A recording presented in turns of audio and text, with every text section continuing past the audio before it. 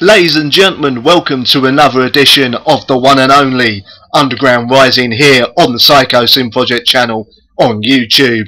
Today I'm going to be reviewing a band called the Body Politic. Now, they've already had an album out a few years ago, but late last year in fact, they released their new EP, which is here. It's called Egressor, and the band, as I said, is the Body Politic.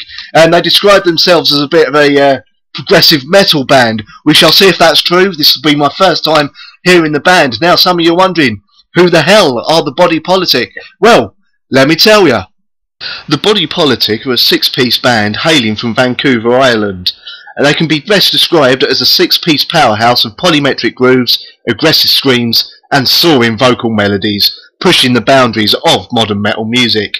They take their name from a Clive Barker short story, and they used to be sort of more of a jazzy type band, and they have now changed to a progressive metal style band. The band released its debut album, All Too Human, back in 2011.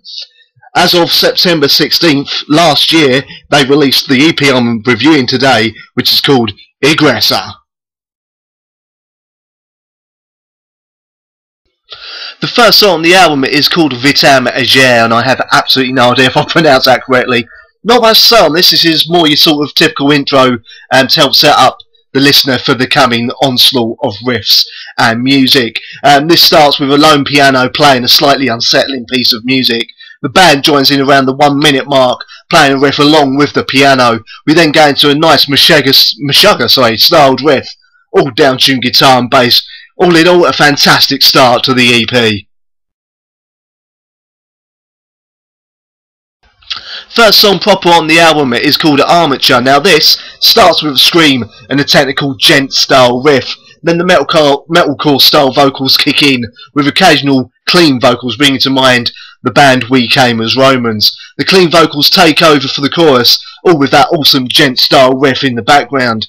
All in all, the song reminds me of British gent band Sixth. In fact, they're the band that, along with Meshuggah, kind of get called the godfathers of gent metal. But this band has a little bit more structure, a bit more sort of verse-chorus structure to it, which isn't a bad thing, don't get me wrong. There's a superb solo that kicks in halfway through the song to help break the song up.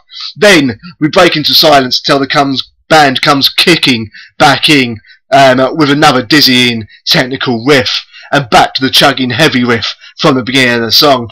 There's a clean vocal sung by themselves in the middle 8. Then the band kicks back in, with backing up the clean vocals. A scream of something more from the metalcore vocals takes us into the ending riff and to the end of the song. All in all, a fantastic track. My review of it, not so much. That was a little bit spotty, but anyway, we shall continue on. Up next is the song All Hands. Now this starts with a keyboard part, with the drums kicking, and the band joins in with another superb jazzy styled riff, before the vocalist screams and we're back to the gent style from before.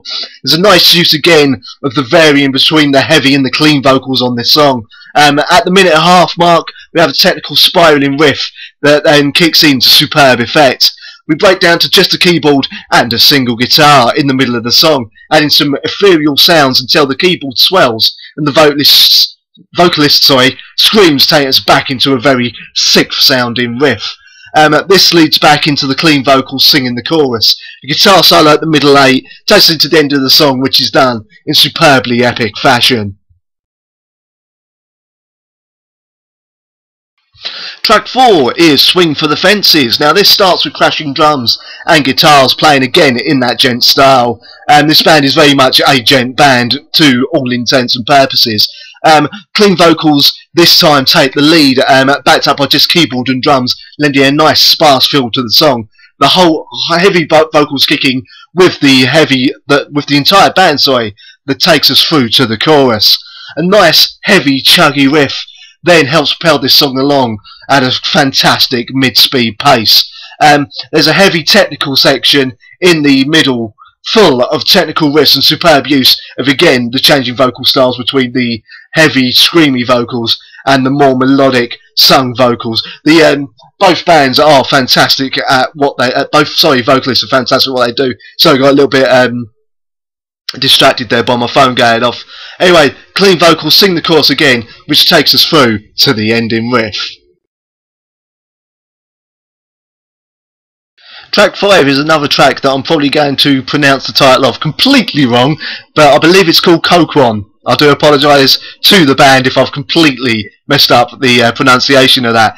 Now this starts with a drum roll, then we're into a heavy as hell riff with the vocalist screaming his lungs out over the top again. This song contrasting between the heavy and the clean vocals, again used to superb effect. There's an epic sized chorus kicks in, and then we're back to the heavy riff and vocals with the keyboard coming in. So at the middle 8 we get a solo from the keyboard showcasing another side to this band's virtuosity, and bearing in mind the band did start as more of a jazz band. We break down to just piano and vocals in the background until the band kicks back in with another recital of the chorus, which takes us through to the end of the song. The last song on the album is called Irradiate. Now this starts with a single clean guitar playing the melody, then the band kicks in adding to the intensity of the song. We get a nice guitar solo to lead the way into the song proper when the clean vocals kick in. A nice catchy and jazzy riff kicks in, then we're into pounding drums and riffs topped off with the screaming vocals from before until the clean vocals at the main song riff begins again. At the middle 8 we get a great Meshuggah styled riff with background keyboards helping add to the intensity of the overall song. A spiraling riff by a solo guitar takes us back into the chorus. A heavy as hell gent riff then takes to the end of the song in epic fashion. Now I'm going to explain something. I know it looks like I keep looking away from the camera. Basically, I keep looking at my notes, which I have basically pretty much, sorry, I keep saying basically, pretty much written on the computer, so I'm having to check them as I'm trying to describe the tracks to you. Anyway, that was Irradiate, and that brings us to the end of the song, and the end of the EP. So what did I think? Find out in a moment. So, what did I make of the EP overall, the new EP called Egressor from the Body Politic? Honestly, it's my first time hearing the band, and I need to check out more. As I said in the intro, they've done a debut album that the name has currently gone out of my head, but I'll definitely have to check that out. It's essentially what you would get if you mix the best parts of Meshuggah and UK band Sixth and mix them with a bit of We Came as Romans with the superb clean vocals in there as well. Definitely a band that deserve to get massive. I hope they play in the UK at some point soon, so I can maybe arrange some sort of interview with them, maybe even do it over Skype if they're interested and they watch this. Anyway, I have been Psycho Sin. You can catch me on my radio show on www.totalmetalradio.com from 8 PM GMT, which is 3 PM EST every Friday night, and on Sundays you can catch me from 2 PM EST, 7 PM GMT every Sunday. Hopefully I'll see you in the chat room then. As I said, I've been Psycho Sin. I'll be back soon with a review of the new album by The Dreaming. If you're wondering who The Dreaming are, they are the band that formed from the ashes of the absolutely awesome Stabbing Westward. I'll see you then. Thank you for watching, and I'll see you next time.